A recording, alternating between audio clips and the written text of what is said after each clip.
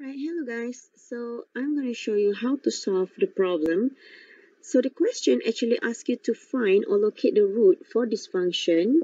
Alright, 2x to the third, 11.7x squared plus 17.7x minus 5 using two initial guesses of x minus 1 equals to 3 and x naught, so this is no I, it's just x minus 1, x naught equals to 4. And also you need to solve this using 3 iteration. Okay? Alright, first and foremost, for second method, you don't need derivative. You don't need to derive this. You don't need first derivation of the function. That one is only for Newton-Raphson. So you can just straight away apply the formula. xi equals to x naught minus fx naught x minus 1 minus x naught divided by f x minus 1 minus f x naught. So again, these are the finite divided, backward finite divided difference. So here, just substitute x naught equals to 4 minus, alright, fx naught. How do you calculate this? Just substitute 4 into this function.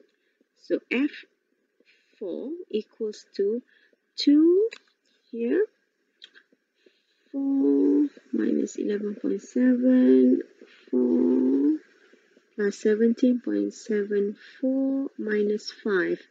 So this one you will get 6.6. Right?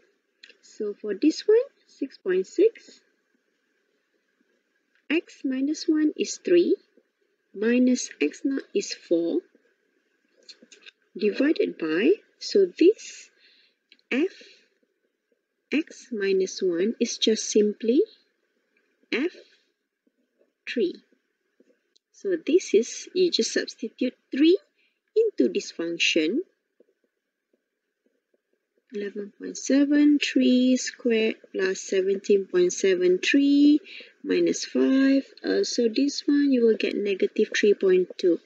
So here negative 3.2 minus fx naught is here 6.6. 6.6. Okay.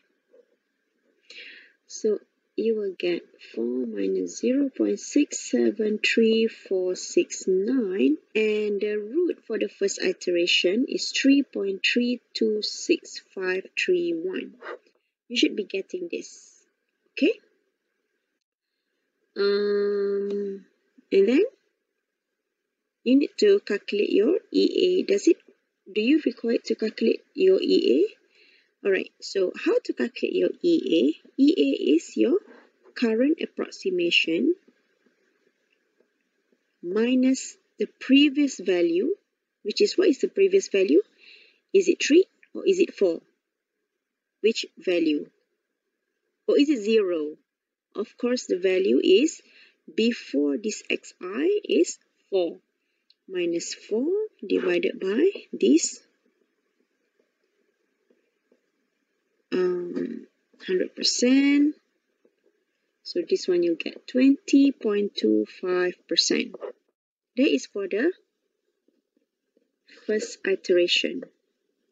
Alright, just get a second piece of paper here. For the second iteration, okay, so now you need two values of your x's. Just now you have x minus 1 and you have your x naught. Alright, so and then probably I would call it as x1, x2, x3, and so on and so on and so on. So your x minus 1 just now is 3. Your x naught is 4. Your x1 is the one that you have just calculated here, 3.326531. So now you're calculating your value for x2.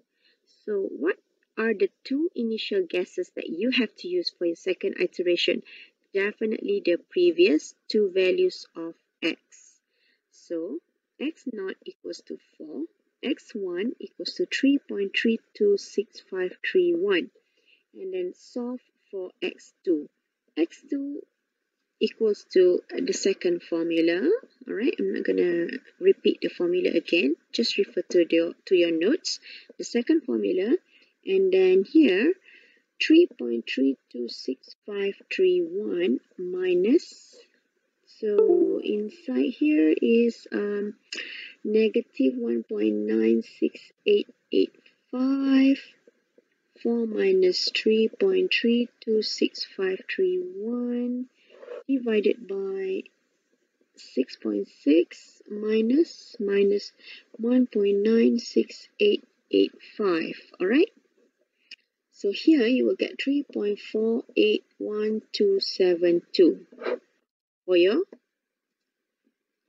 root, for the root of the second iteration. And then to calculate the EA, you just need to use 3.481272, your current calculation, minus the previous value, which is this one, 3.326531 divided by 3.481272 times 100%, and you will get 4.44% of your EA. Okay, third iteration. All right. Let's look at the list of your x's again. You have x minus 1, x0, you have x1, you have x2. So x minus 1 is 3, x0 is 4. Okay, so let's look at the list of your x's again. You have x minus 1 equals to 3, x0 equals to 4, x1 will equal to, just now the calculated value was 3.326531, and your x2 is 3.481272. So for your third iteration, you would like to calculate your x3. What is x3?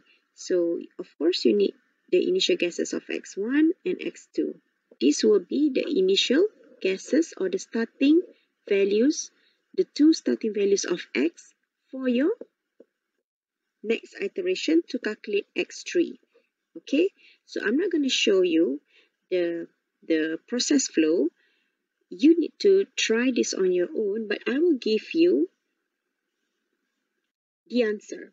Okay, so for the third iteration, you will get your x3 equals to 3.586275 with your EA equals to 2.93%. Okay, please try this and see whether you get the answer or not. Thank you.